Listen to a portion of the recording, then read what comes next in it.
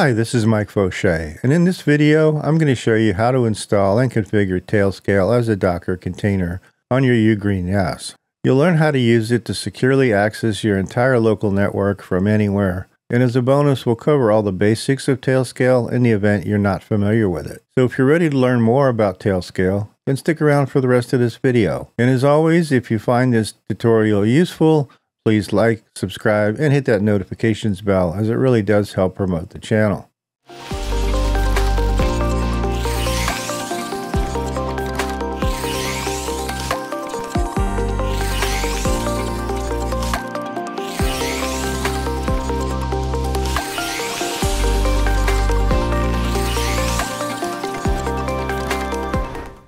In my opinion, Tailscale is the single most useful service I've come across in years. I've been recommending it for a long time and rely on it on a daily basis to access my home automation, storage, remote access to other devices on my network.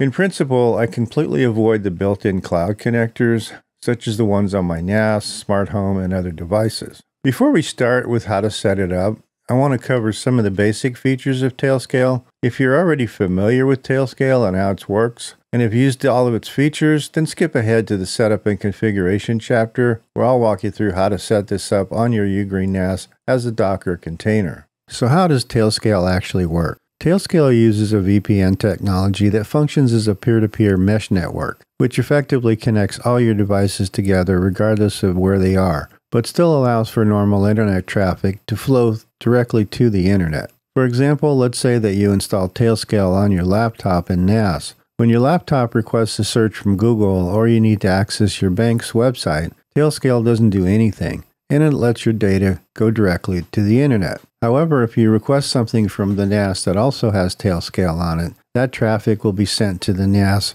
and will allow you to access that device just as if you were at home on your home network without opening any ports or any configuration. This is great. However, with this setup, your laptop can only see the NAS and not the rest of your network, such as your printer, smart home devices, or anything else that's connected to it.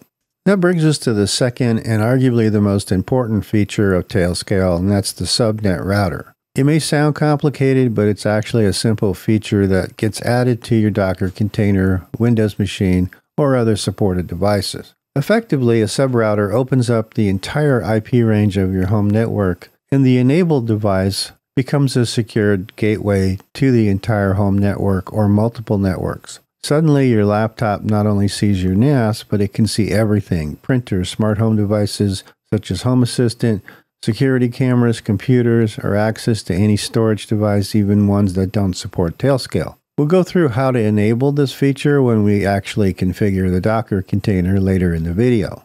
Finally, there's the exit node. This is great when you're traveling out of the country or even out of state. Though Tailscale can work from virtually anywhere in the world, it doesn't mask your location. For example, if you live in the US and travel to France, you can easily access your devices just as if you were at home. However, let's say that you want to start a streaming service or play some content. Because you're in France, US services will be blocked due to region blocks. Enter exit node. For example, if you configure your NAS as an exit node, all traffic from your client will be routed through that node, making it look like you are still in the US or the country of origin, allowing most of the streaming services and other sites with region blocks to now work. The only downside is a performance hit, as all the traffic travels from your location directly to the exit node before reaching its destination. With this feature, you can easily enable and disable directly from your client, and it affects only the specific device that you're on. So now that we have a slightly better understanding of the features of Tailscale, it's time to walk through how to set this up in a Docker container on your Ugreen NAS. Though I'm using a Ugreen NAS, most of this will probably apply to other manufacturers with a small amount of modifications. I'll be posting the script in the video description that I used to create my Docker video to simplify your installation. These instructions assume that you have the Docker application installed, so if you don't, take a minute to go to the App Center and install Docker on your NAS. Many Docker containers can be created directly from the container section of the Docker app. However, because of the extra commands, we'll actually need to create it from the project screen so that we can add to the custom parameters that we need. To start with, go to the project section of Docker and hit Create. Give the project a name such as Tailscale, or in my case, Tailscale_test, as I already have a Tailscale Docker running. Click on the folder icon in the storage path and just close the box. It will automatically populate the correct folder based on the name that you chose. Now copy and paste the script that I included in the video comment section, as it will be our starting point. We'll need to make some modifications to this standard script for your particular network. You can leave everything alone, as you don't need to make any changes all the way to line 15 of this script. You can delete line 7 if you don't want the container to start automatically when the NAS or application is restarted, but I would suggest leaving this alone. If you want to know more about what these individual commands mean, there's a ton of information and details out there of what each does, but that's out of the scope of this video. Line 16 is where we're going to post an authentication key that we're going to get from the Tailscale admin console. We'll come back to this a little bit later. No changes are needed on line 17. But line 18 is very important, as this is where we enter the specifics of your network. Remember earlier in the video we talked about the subnet router. The TS_route setting is where you set your network subnet that you're currently using on your home LAN. This is how you'll be able to access all of your devices, so make sure that you type this in correctly. You'll need to put in your network range here. So for example, if your IP range of the devices on your network are 192.168.1.xxx, you'll enter the entire subrange of 192.168.1.0/24, as this covers the entire range of IP addresses on your network. In my case, I have a 192.168.0.xxx IP addresses, so I'm going to be using 192.168.0.0/24, as that's the range of my network. I did want to point out that you can add a comma with no spaces and add a second or another range if you need to. This is useful if you're using a VLAN, such as for your security cameras or any other function that are on a separate VLAN, and you want to be able to advertise that IP range so that you can painlessly gain access to them when you're away from home. In my current setting, I have an IP security camera on a VLAN, so I added 192.168.100.0/24. Remember that all entries have to end with a 0/24, and multiple ranges have to be separated with a comma. Do not add any spaces between the ranges if you have more than one. The last change you'll make is on line 19, which is the host name that'll appear in the Tailscale console. In other words, you want to name your device. For this video, I'm going to call it 4800 test. Leave the rest of the script alone.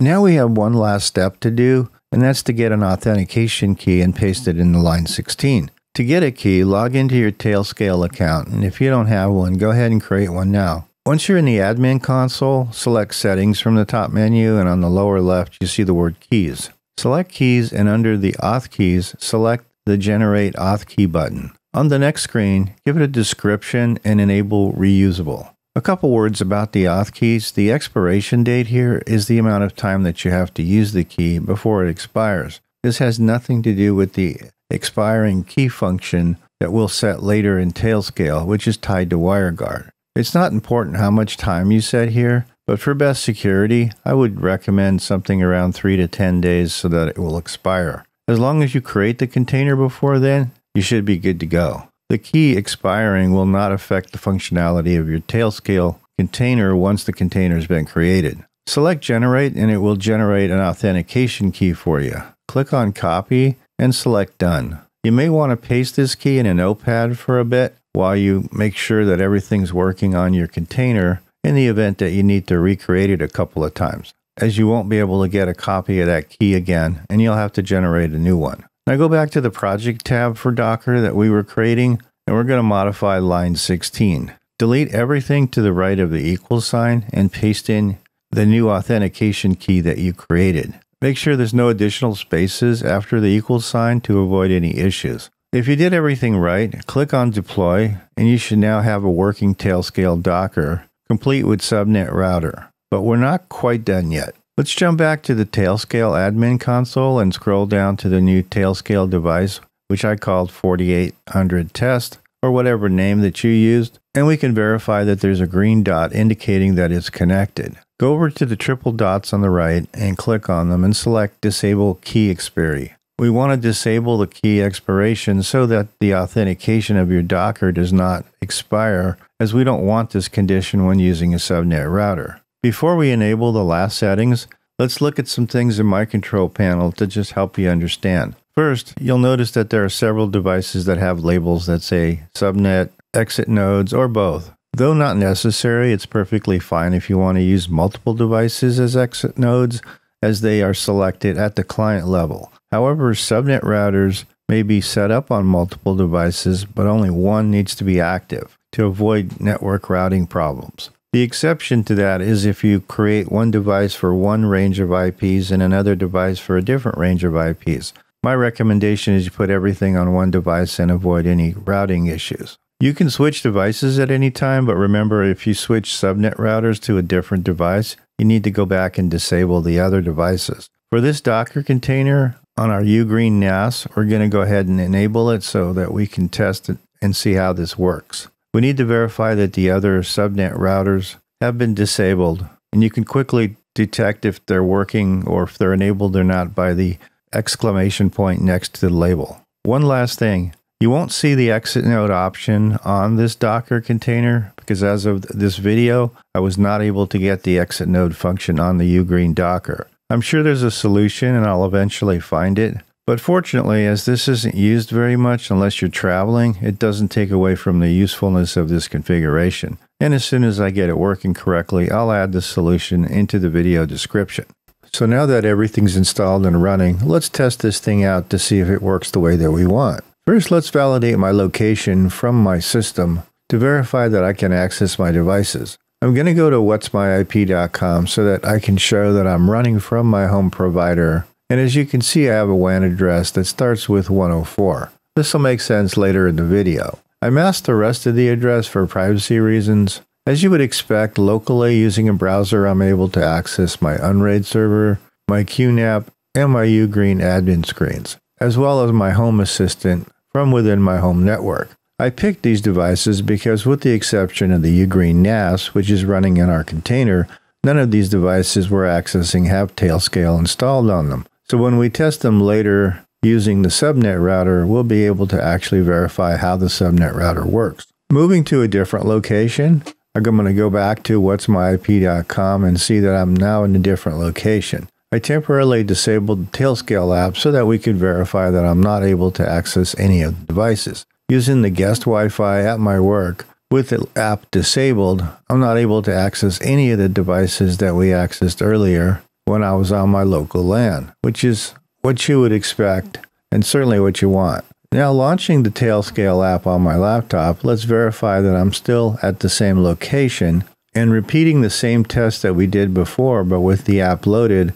Now I can easily access my Unraid server, my QNAP, and my Ugreen admin screens, as well as my home assistant, which is exactly as if I were sitting at home at my home network. But in reality, I'm miles away in another location. As I mentioned before, when we're configuring Tailscale, it's using a subnet feature, and as we saw, all local traffic, such as when I accessed my devices, is being routed via the subnet router to your network, and all the rest of the traffic is being directly routed to the internet as indicated by the WAN IP. This means you can access any device the way you would normally access it from anywhere. To further demonstrate how Tailscale subnet functions, I'm going to open the file manager from my work location, and using the same IP addresses that I'd be using from home, you can see that I can access any device or files from that network.